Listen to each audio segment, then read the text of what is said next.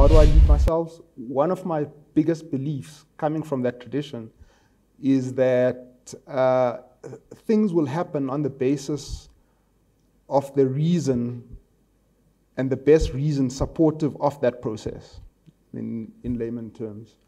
And even in business that applies. So even when you are going through the most difficult circumstances and situations, always remember that things will follow the natural progression and the natural laws. So that's the one sort of idea. The second one is the inscription at the Oracle of Delphi. Know thyself. And in fact, know thyself in order to be thyself, as well as nothing in excess. An important principle.